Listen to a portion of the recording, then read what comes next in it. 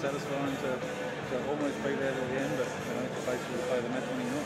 Yeah, it would have been nice to be there at the end, like you said, but yeah, it was really important for us to get a win to finish off our campaign and win the Jason Gillespie Trophy, so happy to be able to contribute towards that. You've been pretty good for the tournament, but play a longer innings like that, again, must be... Yep, yeah, I felt like I've been consistent, probably just lacked that bigger score, and batting at 5 and 6, it is hard sometimes to play those match-winning innings, I suppose, but yeah, really liked the opportunity to go up to 4 today and have that opportunity to bat a bit longer and get a big one, and yeah, I was just happy to finish off the way I did. Can you go higher next year, bat higher next year?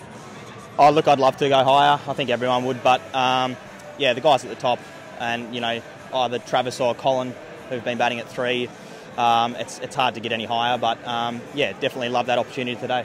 What kind of changes are needed, mate, next year to return to finals? Because the top 3 or 4 didn't fire this year, and that's where it all matters. So what can you do next year?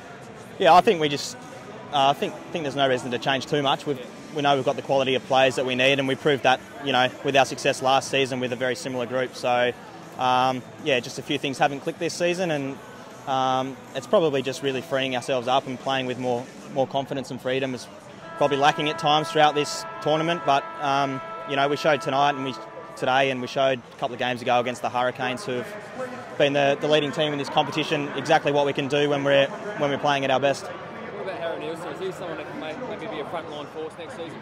Yeah, he's definitely put his hand up, and I was really impressed with how calm he was out in the middle today for someone with as little experience as he's had. I think it's probably his 4th or 5th game in the BBL, so he's been really calm under pressure and shown that he's more than capable in this format. Do you get a sense this campaign, because we won it last year, the team's going to make it a bit harder or a bit differently?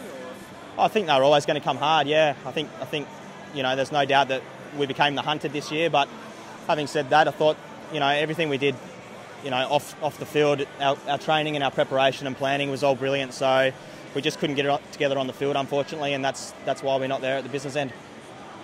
Your first 50 for the club, what does it mean to you, and how good has it been working with the team? Yeah, like I said, I was keen to finish on a positive note today and get some runs, so happy with that. And yeah, I've loved it. It's I really enjoyed the inclusion of Div this year with the batting coach. I've done some work with him in the past, so to have him over, he's been brilliant as well and really helped me improve my game. So yeah, loving it. Yeah.